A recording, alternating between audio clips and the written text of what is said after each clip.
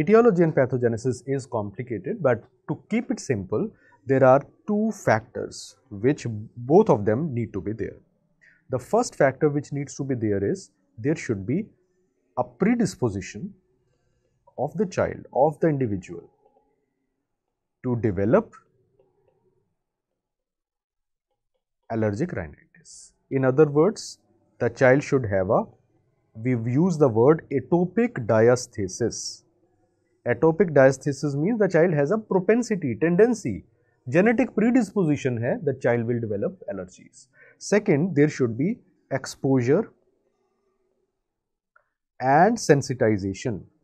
Both are important. Exposure and sensitization to specific allergens. Exposure and sensitization to specific allergens.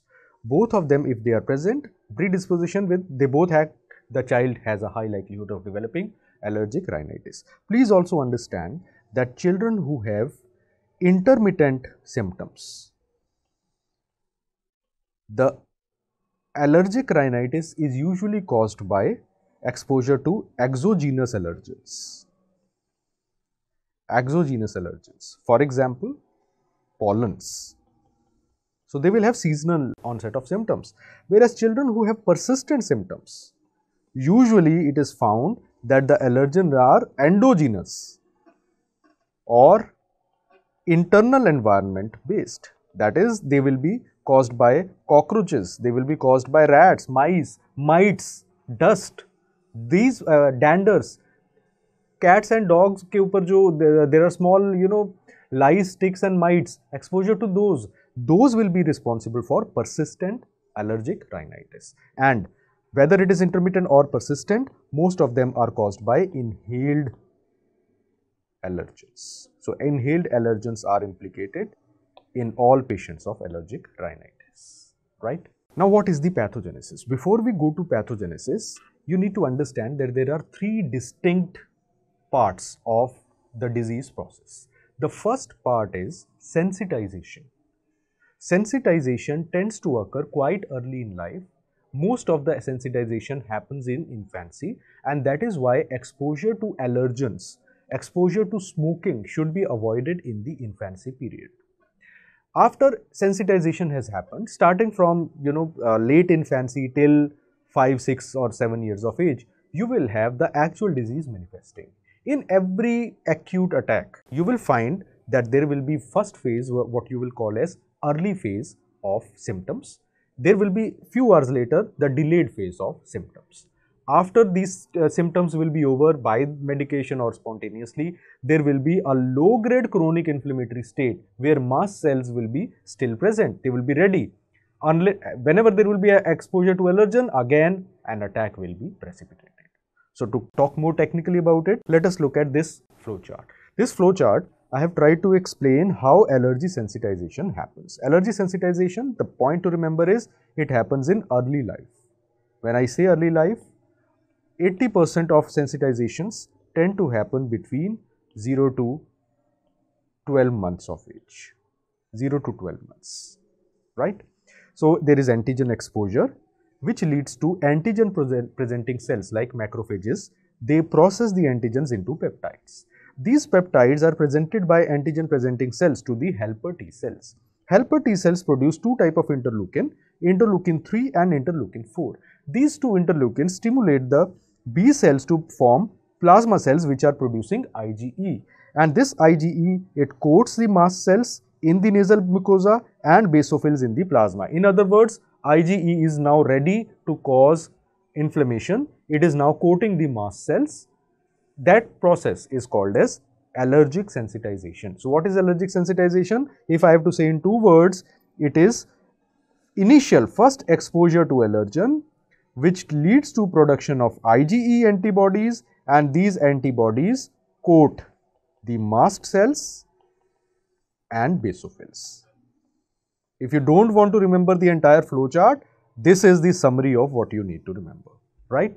This is sensitization. After sensitization, we come to an acute attack. Now, sensitized patient gets exposure to allergens. So, what happens? There are 2 phases of illness. First is the early or primary phase, which tends to occur within 5 to 15 minutes. And then we have the late or secondary phase, which occurs 4 to 8 hours later. So first is early phase. There is antigen exposure. Now what happens is IgE is already present on the mast cells. This antigen will bind to IgE and act as a bridging structure. Like, try to understand, this is one mast cell, this is another mast cell, and this is the third mast cell, right? They all were having this IgE antibody on their surface. But individually, they are not joined with each other. Now you have allergen coming in. Now this allergen comes and this allergen binds to all the three. So what it will do is, it will produce a bridge between these three. As soon as this bridging effect, this is called as, this effect Nelson also uses it, some other textbooks also use it, it is called as bridging effect. This bridging effect leads to mast cell degranulation. All these mast cells will degranulate, and you know that they have preformed mediators like histamine, serotonin, prostaglandins. They will be released. Plus, there will be newly formed mediators like leukotrienes, we call them as cystenyl leukotrienes, prostaglandin 2, and some serotonin sometimes is also freshly produced. They all will be released. That will produce the initial part of rhinitis, what you call as early phase. 4 to 8 hours later, you will have the secondary phase.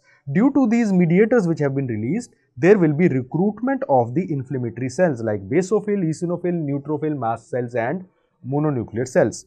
They will come and produce even more mediators, and now specific mediators will be produced. Like eosinophil will produce peroxidase, cationic proteins, GM-CSF, interleukin 4, 5, 3, 13, and all these will help to amplify the reaction, leading to the development of allergic rhinitis. There will be mucus gland stimulation causing rhinorrhea. There will be sensory stimulation causing sneezing and itching. There will be vasodilatation causing congestion and pressure. There will be increased vascular permeability, which will cause tissue edema or local mucosal edema. This is the complex pathogenesis. The best way it can be explained based upon Nelson, based upon 2 other review articles that I have combined at one place. So just like I told you in the previous slide, what are the key points to remember for your entrance exam? Ye to hua complete process, but the key point to remember is, I'll give a simplistic description. Sensitization ka simple description I have given you. Now the simplistic description is, there will be 2 types of reactions. There will be early reaction and there will be a late reaction. Early will happen, it begins at 5 minutes and is most prominent at 15 minutes. So we give the range 5 to 15 minutes. Late will occur 4 to 8 hours after the early reaction. In early reaction, there will be IgE combining with the allergen. This IgE, which is present on mast cell surface, this will cause mast cell degranulation, right? This mast cell degranulation will release the mediators. These mediators will produce late reaction. Late reaction will be characterized by, because of the effect of these mediators, there will be recruitment of inflammatory cells, and they will come to lie, they will infiltrate in the nasal mucosa. These inflammatory cells will produce even more mediators, and they will produce local changes, local inflammation. The combination of these will produce symptoms of allergic rhinitis, right? So this is a simplistic version of what you need to remember. Now, Nelson also says that repeated exposure to intranasal allergens causes a thing called as priming. What is priming? More brisk response is seen even with a less provocation. So, if there is very repeated exposure to allergen, even a small amount of allergen will precipitate the reaction. Increased submucosal mast cells, they have a role in both the early phase allergic response as well as in sustaining the chronic allergic disease. We find that chronic allergic disease is produced by, because of these low-grade inflammation is produced by these submucosal mast cells, which are long-lasting, coated with IgE antibody, and they are always in a ready state to produce the early reaction.